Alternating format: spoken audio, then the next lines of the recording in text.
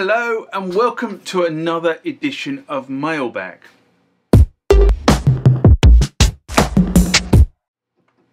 What is Mailbag? Well, Mailbag is a feature of the channel where you guys leave lots of comments on the channel and I attempt to answer those comments, or if I can't answer those comments, I throw it out to you guys who have more knowledge on some of this stuff than I do. So let's get into the first mailbag of this session. Remember, like, comment, subscribe to the channel.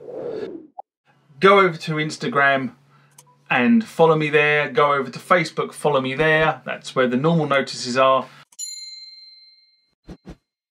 And consider becoming a Patreon.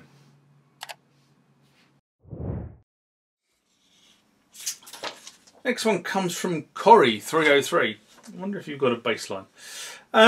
And this was in response to Roland MX1, confused by the modes. Ensoniq EPS 16 Plus, making clicking noises. And Corey writes, oh, by the way, that was a mailbag I did in October 2023. Anyway, Corey writes, I think the clicking sound the viewer meant is the EPS infamous envelope zipper noises. The envelopes are relatively low resolution and therefore steppy. The sounds get amplitude modulation into the sample, which gets audible on the sounds with much high end. For example, bass sounds or filtered sounds. Nothing you can do about it other than finding a release time that minimises the issue.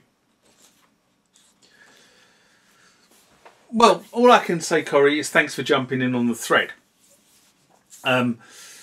and giving some more insight on what might be causing the issues for the original commentator. And obviously that's been fed back to the original commentator. Now, my Ensoniq 16 Plus is currently in storage and in bits and pieces because I haven't got around to putting it back together. In fact, actually one of those things over there is the floppy drive for the EPS 16 going forward. And I've got ribbon cables and all kinds of other spares over there waiting for me to just get on with that project. But it has been sitting in pieces for a while. And as I said on numerous occasions before on this channel, my EPS 16 that I bought I was basically duped. What I thought I was buying is not what I thought what I got, and I got something that has basically been very hard, worked very hard in the past. But I will get it back to operational health. I am assured I will do that. I just need to put some time into it, and time is something I've been struggling recently with everything that's going on around me in terms of the house and other bits and bobs, which will become apparent if you carry on watching the channel. Whether you'll see that bit before this bit, I'm not sure. Anyway, I kind of digress. But if I can bring my EPS 16 back to life, or when I bring my EPS 16 back to life, I want to go into the whole sort of, because even though sampling is sampling, and you do sampling it, you know, the way you approach sampling is pretty much the same across the board. All these samplers have very, very quirky ways of doing stuff, you know, sampling and looping and making the tone. And what is very interesting is how, you know, they're talking about here is amplitude modulation and zipper noise. You know, that is just a symptom about how you've taken the sample and how it's been looped and compressed. And it would be really interesting to do a series. I mean, I've got enough samplers to do. I've got Akai samplers, I've got Roland samplers, I've got Yamaha samplers, and I've got EPS Ensoniq samplers. So it'd be really interesting to do a sort of piece across all these different sampling platforms. And then of course I've also got the Kronos, the sampling system on the Kronos. So I don't know how I'd work that video out, how that video or sequence of videos would work out, if I'm brutally honest.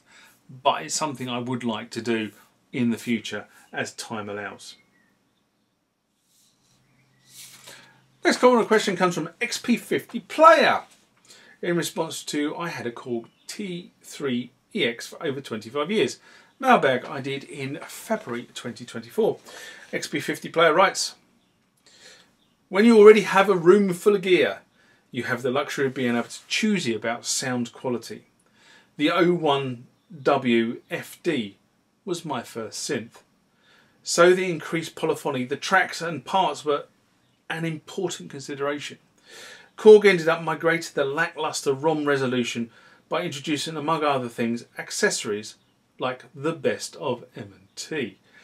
Card set. The dance card set was pretty good as well, and the Borsendorfer from the piano card set ended up in the ROM of the 88 key 01W Pro X.